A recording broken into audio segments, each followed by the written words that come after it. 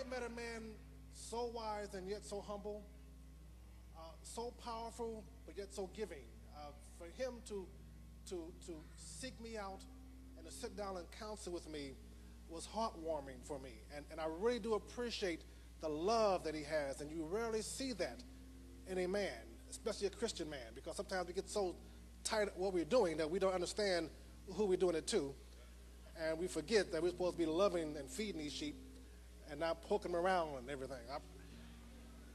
I also want to say that this conversation, this speech, this lecture is dedicated to the loving memory of my grandfather, Dr. Milford Vaughn of St. Louis, whose little girl sits here in the front row here, my mother, who grew up and chose a man to become my father, the Reverend Waverly Weaver Jr., who also sits in the front row. And I appreciate the kind of leadership that this man has given me. Stand up, Pop. This is my pop here. This is my pop here. You know, my pop. Because you see, folks, as a young man, I rebelled. I'm sure I'm the only one who's done this. And I don't think I've ever apologized for Pop for giving him such a hard time as a young child. Actually, Pop, I know it didn't bother you much because you made sure it bothered me much. and I appreciate the leadership, Pop. Thank you very much. You know, because ladies, I want to tell you something. I want to tell you something. The greatest gift you can give your children, the greatest honor you can provide for your family is your choice of who their father is going to be.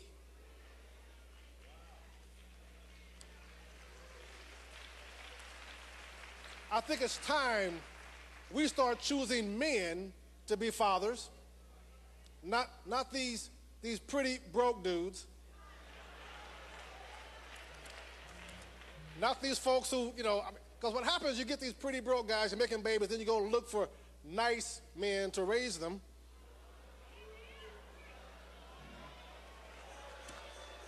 It's just time, folks. It's time that we understand that the beginning of the family is your choice in a mate. And I want to introduce you all now to my choice, my lovely wife, the world's most beautiful woman, Brenda.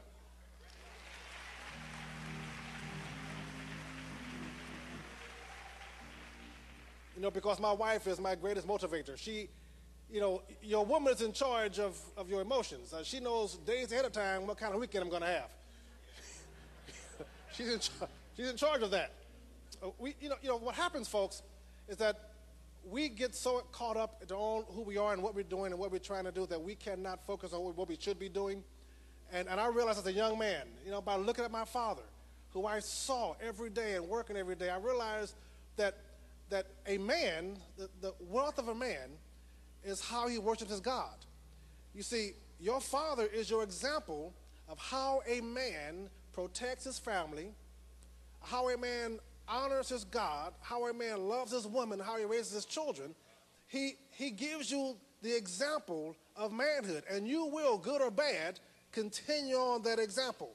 So when I grew up, I realized that how I treated my wife, how I understood and raised my family, how I protected my community was part of my worship to my God. It has to be. Because you see, as the pastor was saying last night, it's going to continue on today, he talked about Adam and Eve in the garden. And folks, God looked at man and decided that it was not good for us to be alone. He didn't say it wasn't good for women to be alone. My mother, I'm going to embarrass mom for a second. My mother has raised 7 grown men, and we're all BMWs. There's black men working.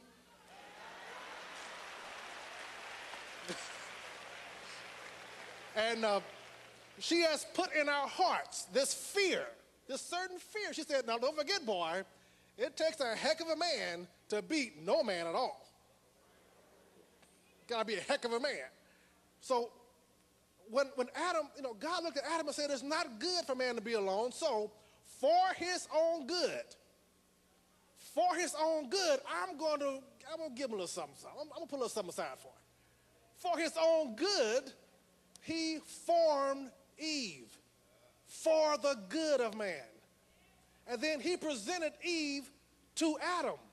Now, I know, I see you brothers out here looking sharp, looking good. I know that you probably, some of you think that you're God's gift to women.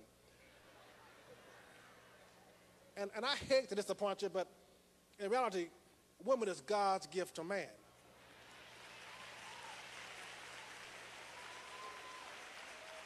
And how you take care of her, protect her, honor her, provide for her is part of your worship to God. It is your thank you to God. It is how you say thank you for this gift. I woke up this morning before my wife woke up and got me a cup of coffee and sat there by the bed and looked at her and said, good job, God. Good job. This is for me. My God loves me, folks. We have to understand our job, our commitment, because the family is under attack. You heard it from his pulpit. You heard the bishop say he has spoken to a dynamic person who has proclaimed the devil's intent to destroy the woman and destroy the family. That's his intent. I don't care about his intent. I care about your attempt. Whether you're going to bring God into your home and put that angel before you, between you and Satan, and raise your children to honor God and fear God instead of honoring man and fearing man. We got to get back to that, folks, because when I was a young man, I left. Folks, I ran far from God as I could go. I left this man's home and went as far west as I can go without getting wet. I escaped Missouri, went to California, and got out there with all those crazy people. I'm from the land of milk and honey, also the land of fruits and nuts. And I joined the military, and I was out there on my own, away from home, away from dad, away from pop, who all wise, all seeing, all knowing, couldn't get away from anything. And I got out there, boy, and got with some crazy folks who started challenging my God. Now, thanks to my father, I knew enough about God to know they were crazy. But they began to ask me about my personal beliefs, and I began to tell him about the walk I saw with my father and grandfather. But eventually, I got involved with a crowd of haters. They were haters.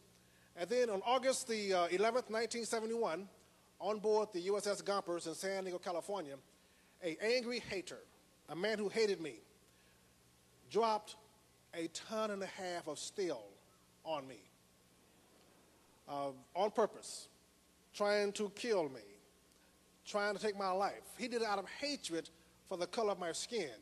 And this is not a black and white thing, because I also hated him for the color of his skin. You know, because he was a white racist and I was a black racist. The only difference between us two is that I did not think he was my enemy. I thought he was maybe my competitor. And I was pretty good verbally, so we would have every day at lunchtime, we would meet with our little crowds of white racists and black racists, and we have little debates on things. I was pretty good at beating him up verbally. And I didn't know that he hated me. So I'd been to Vietnam, and I knew an enemy. An enemy, folks, you don't turn your back on. An enemy, you try to neutralize and destroy and beat up until he either dies or stops being your enemy. No compromise. You know, I went to Vietnam, and the captain told me that, my first patrol told me that we don't shoot first. I beg your pardon? The policy of the United States Navy is that we only return fire.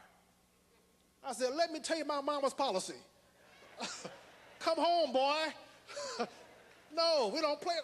This is my enemy. You mean I see some 12-year-old kid in black pajamas aiming an AK-47 at me, I'm supposed to wait till the muzzle flame? That was crazy, folks. I came home, but I went to Vietnam and got back safe. Went to San Diego and turned my back on my real enemy. And I turned back and looked at him as he released 2,800 pounds of steel and black iron and metal on me. It crushed me on the hip. I turned around away, and it crushed me on the hip and knocked me against that steel wall and crushed my ribs and hit my head against the wall and crushed my steel helmet in and broke my pelvis and ruptured things. And I'm sitting there in one instant, a 21-year-old strong athletic man, highly skilled, highly trained, and in 1 second I was hopeless and useless. I would never weld again, never fabricate metal again, never earn a living at something I've been training 4 years to do, and in 1 second, I was useless. I could not even speak. The vibrations in my voice hurt my back. Laying in the hospital bed at Balboa Hospital, I knew the bus schedule, because every time that doggone bus took off, the vibrations hurt my back. I was in immense pain. I was helpless. I was hopeless. I had nowhere to turn, nobody to turn to. I can understand anything but anger and frustration. I wanted more than anything else to take this man's life. I want you to know my holy goal in life was to put my hands around his throat and make his eyeballs pop out. That was my goal, folks. And when I finally got out of the hospital, because, see, I had a praying mother. Trust me, folks, I want to pray for myself. Trust me. They gave me a week to live. This has been a good week. We're having a great time here. I got out of the hospital. They said, finally, when I got out of intensive care, they said that you're going to be in the hospital for 1 year and in bed for 9 months. And I walked out in 3 months. You see, you don't have to tell me about a miracle-working God. You don't have to tell me about a life-saving God. I went out and I went into the military. I went to school with the Berkeley and Merritt College, where the Black Panther Party was started, and got into this black militancy because, see, I hated white people because this one white guy tried to kill me. Does that make sense to you? That's logical. 8 white guys rescued me, but that's, don't let the facts get in the way here now, folks. Don't let the facts. My doctor was white, my nurse was white, but we ain't gonna worry about that right now. I gotta hate this guy, and I'm hate all white folks behind this one white guy. And I'm full of hate and anger, going to school and with all these militants and learning Swahili and black history. I got a degree in black history and political science, and I ran with some tough characters, folks. And in the midst of all of this hatred, I kept having this nagging, empty feeling in my heart. This nagging, something wasn't, I knew it wasn't right. It was nice, it was cool. You was a good military, the girls liked you, and it was all right, do your thing. But it was hollow. And I started looking for God. Everybody has a God. You know that? If you're looking for a God, folks, everyone has one for you. They got some cool gods out there, too.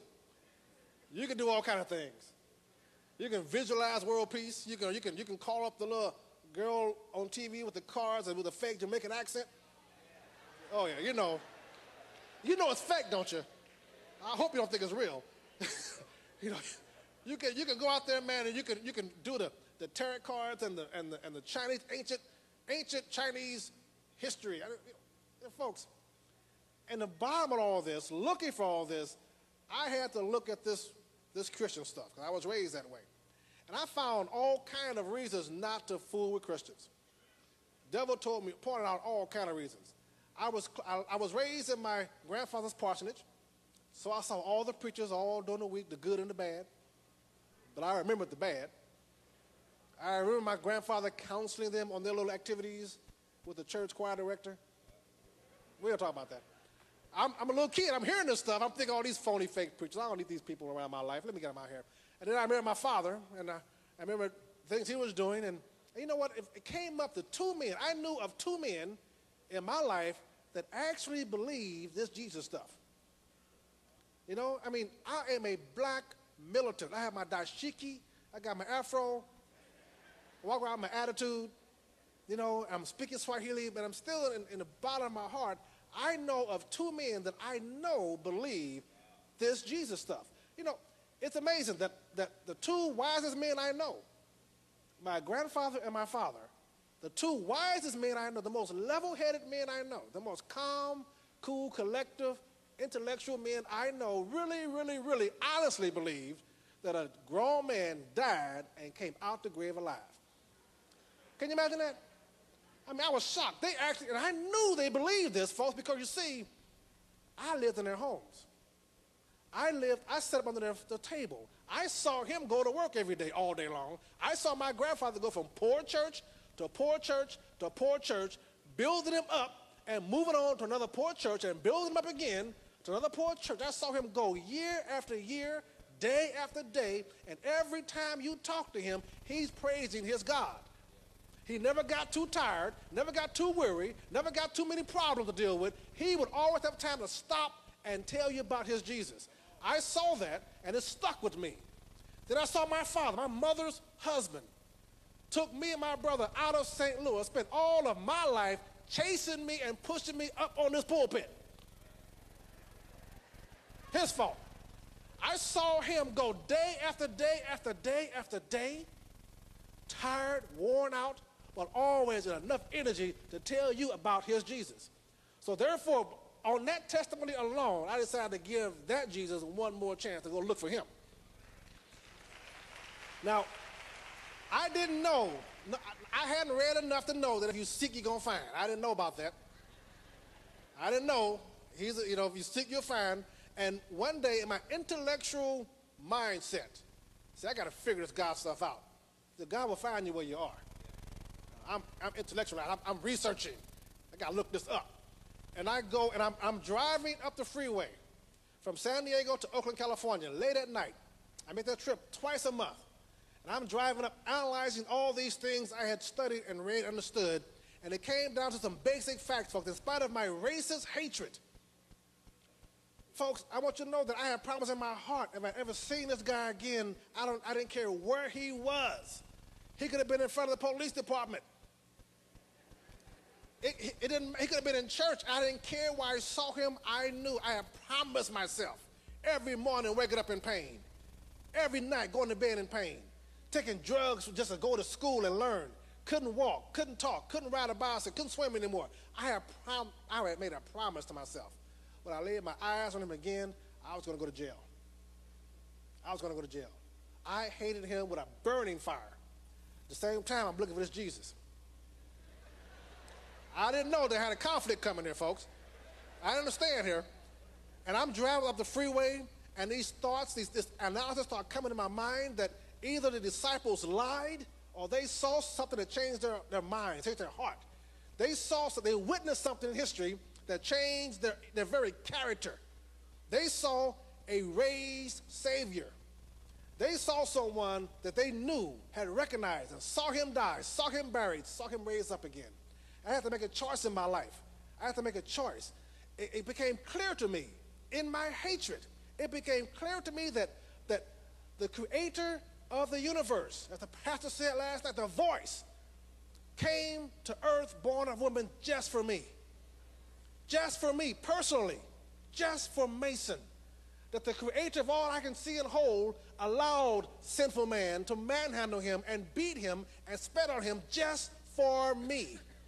When I realized what Jesus had done, that he went to that cross, allowed his precious body to be nailed to that cross just for me personally and individually, that he allowed his sin-free body, his holy, precious blood to drain on that cross and soak that ground just for me.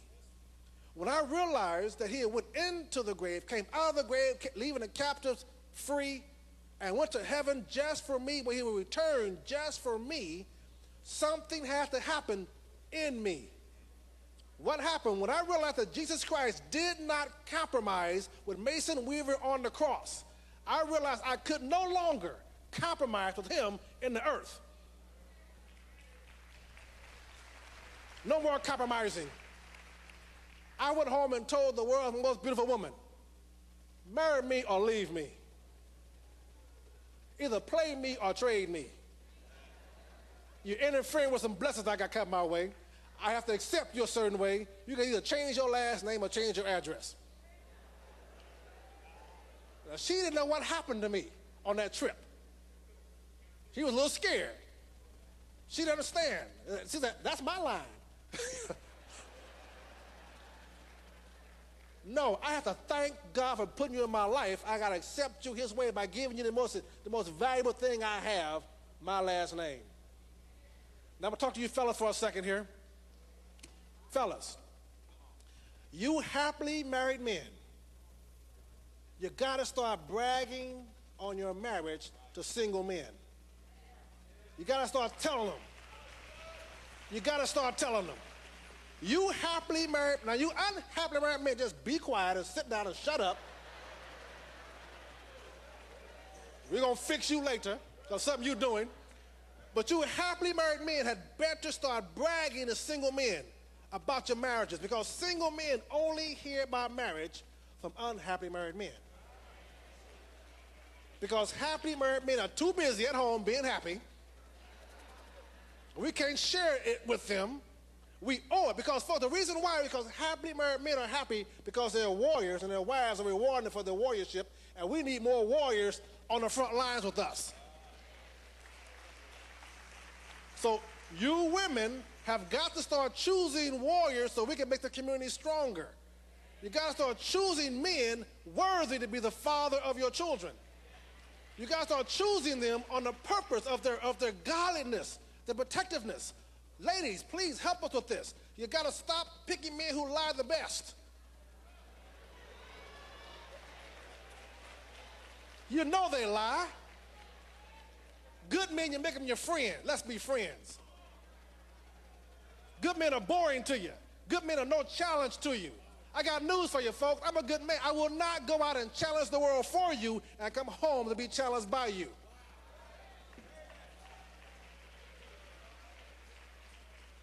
We have got to start choosing, and men have got to start making it uncomfortable for these guys to take advantage of the women in our lives. We got to make it uncomfortable for men to go up and date your sister and misuse your aunt and take advantage of your little girl down the street. We have to make it uncomfortable for them.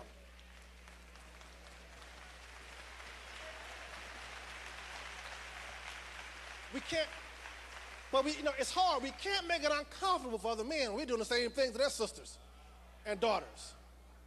So as a young man, when I finally realized who I was and what I had to do in my life, something clicked in my mind.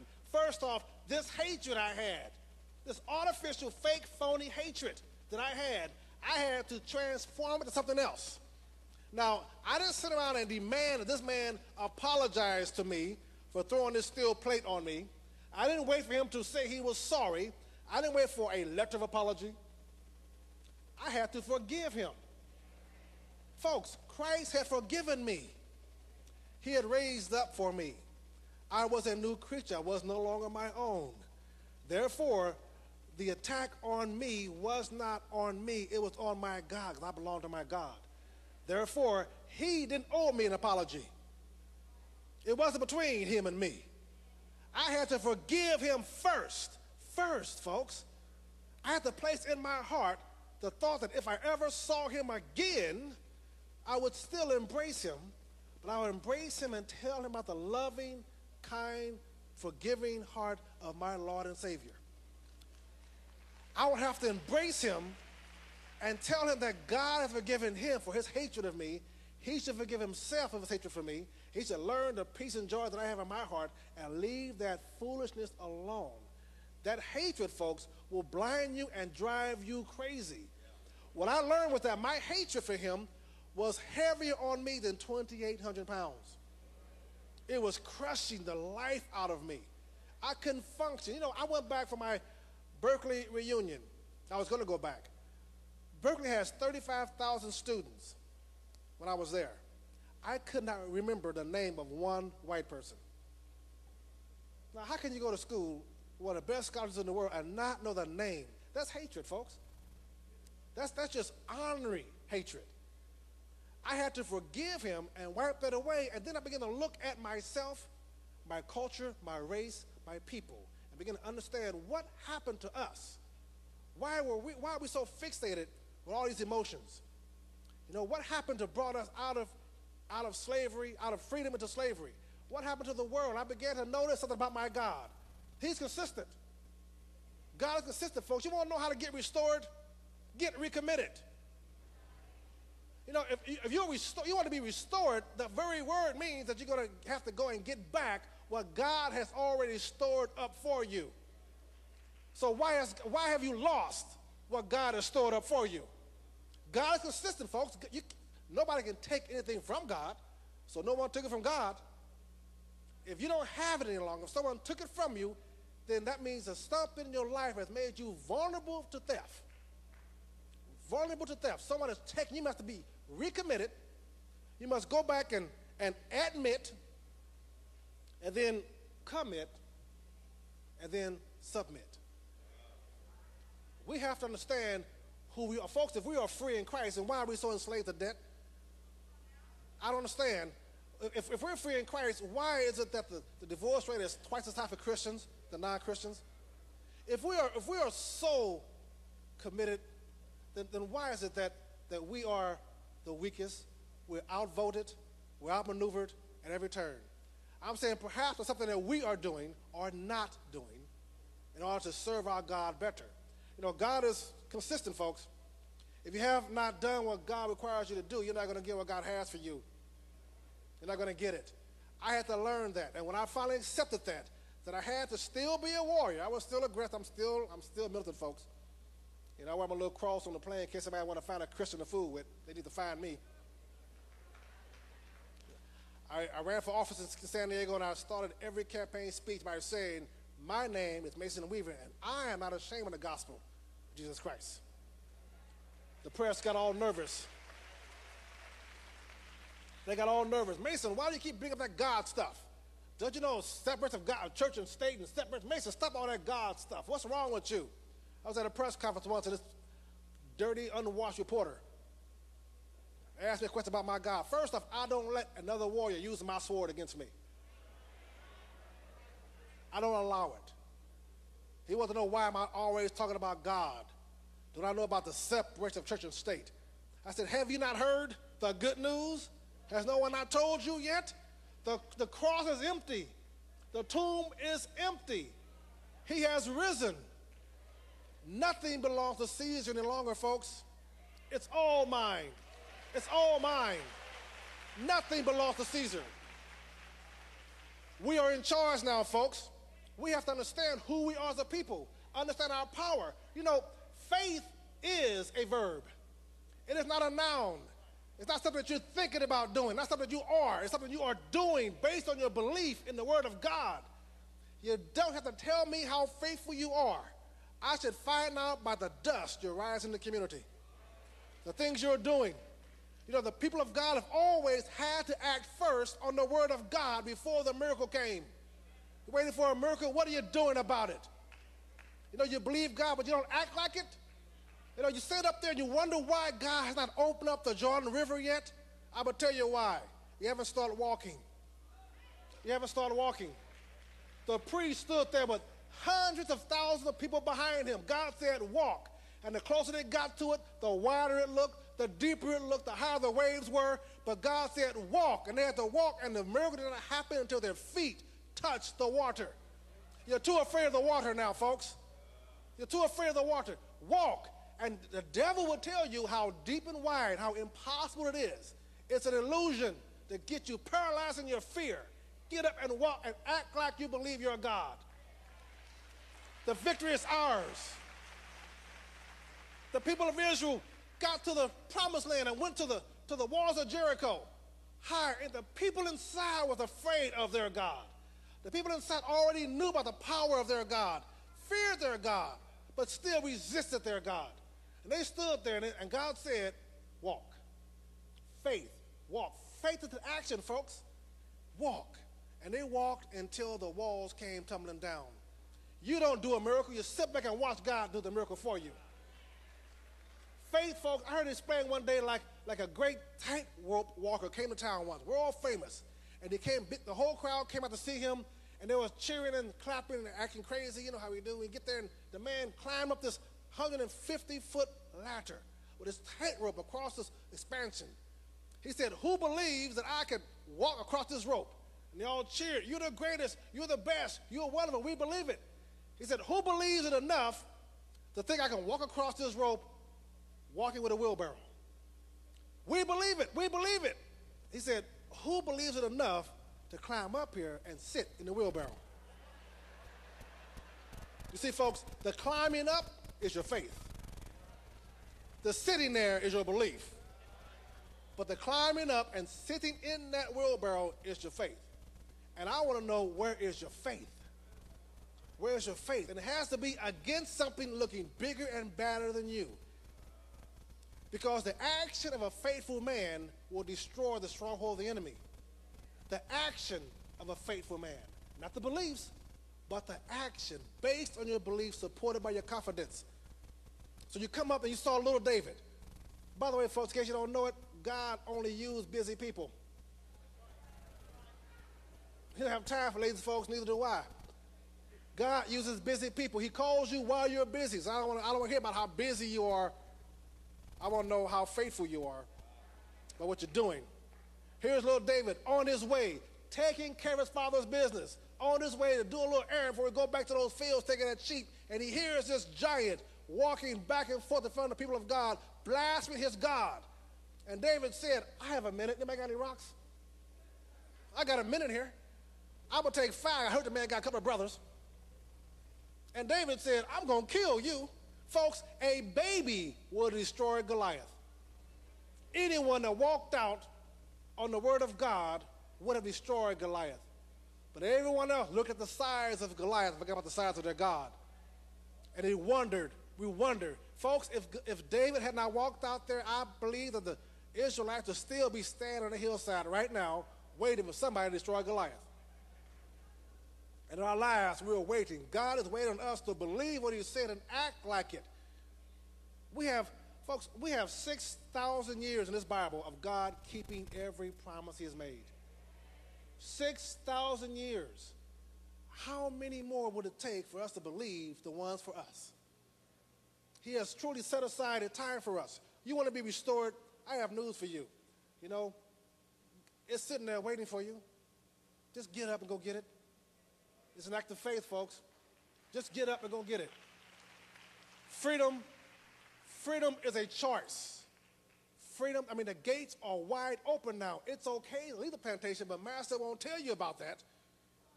It's okay to leave, but he will not let you know that. David was a man after God's own heart. Here's David, man. He goes off to battle. In 1 Samuel chapter 29, chapter 30, he goes off into battle, comes back and finds the enemy has taken everything he has, his wives, possessions of all his army, and they are so angry at him, they want to stone him. He's upset and scared. Lord, what am I going to do? The first thing David did was to go to God and ask, do you want me to go back and get them? Should I go after them? First thing he did was admit they took my weapons, they took my women, my wives, my children. Then he submitted to the word of God, and then he acted in faith. And David went out and took back what God had restored to them. He took back every possession. God said basically to David went to God and said, they've taken everything. The people are going to stone me. They're taking my possessions, my wives, my children, our land. What are we going to do? And God said, that's your stuff. I gave you that stuff. That stuff is yours, David. Go get your stuff. Go get your stuff. Go and get your stuff, folks. It's your stuff. You sit around waiting. Should I get a U-Haul for you? Go get it for you? It's your stuff. God has given it to you. Jesus has died and raised up. The earth is ours. And we're sitting back waiting for someone to go get our stuff for us. I don't understand. It won't happen, folks. You look at Gideon. Gideon knew who God was eventually. He led 300 men against 135,000 enemy troops, trained enemy troops. Because God said, you don't need too many men. It's not fair. You got 300 men and me against 135,000 men with weapons. It ain't really fair, but we take them on anyway. My father said that one man and God equals the majority. Equals the majority, folks. Before I close, one thing about faith. What they did, 300 men with a circle around the enemy. He had them just what they wanted, in the darkness, with a light, a lantern, and a bugle. Each one had to break their lantern at the same time and blow their bugle to let them know where they were, in case they couldn't find them. Had any man stood around that circle and said, I got to go and live for my wife. I can't go here. I got to go to the grocery store. I can't do this today. Had any man decided they were not going to show their faith, the enemy would not have been surrounded by the lights. And when they heard the bugle coming out, probably thinking each bugle was a division standard, each bugle was a division, they were so confused that they had not seen the circle of lights they could have saw a way to escape. But being surrounded by the people of God, they were so confused they began to destroy each other. That's how our God works, folks. You work on miracles. He works on your faith. You have to get real, folks. You have to decide if you're going to be a slave or you're going to be a prisoner. See, a slave understands only one thing, to please his master. A slave thinks that his best quality is to get the best job on the plantation. To manage master's lower 40 acres, to take care of master's children for him, to provide for the security of master so when master dies, his wife and kids live better because of their weight. That's a slave. Now, a prisoner is just captive. A prisoner has been caught. He knows he's a prisoner. He wants to get out. He's trying to find a way out. He will use every day of his life trying to dig his way out of his prison. You must decide if you are a prisoner or a slave. Because if you give a rope to a prisoner, he will thank you for it. He will tie knots in it. He will climb out that sucker and bring more of his friends with him. But you give a rope to a slave, he thinks you're going to lynch him. He resents you for it. He talks about you. Are you free or are you a slave? You can still be free and be in prison, but your God has freed you. The gates are wide open, folks. Just get up and walk.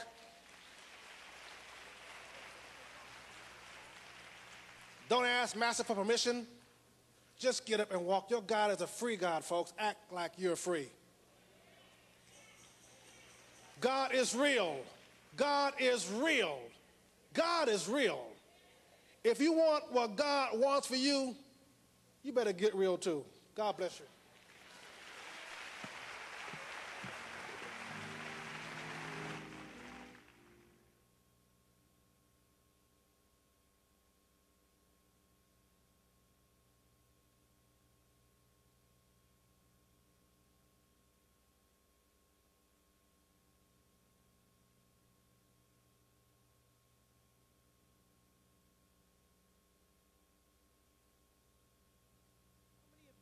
Chance to watch the broadcast of